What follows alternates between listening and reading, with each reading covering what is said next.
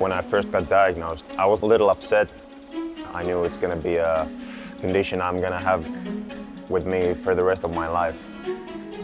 I was diagnosed with type 1 diabetes when I was 10 years old. It was midway through my final year of primary school.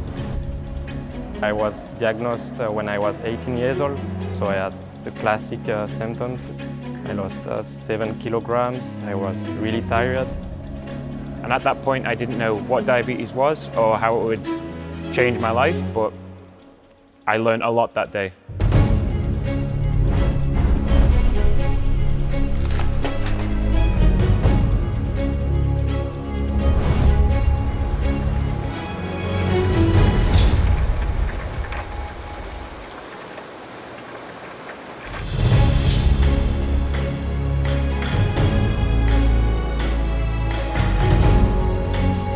I realized just before the finish line I'm gonna win, and just all the emotion came out, and I think, yeah, just like my dream finally came true. I became the Finnish champion in road cycling. Every day I've lived with challenges and I push through them and keep moving forward and don't let it hold me back. Diabetes doesn't define who I am, but what I do with it does.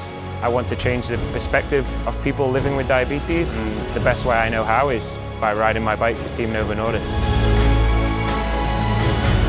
We are Team Novo Nordisk. We are driving change in diabetes on our journey to change the world.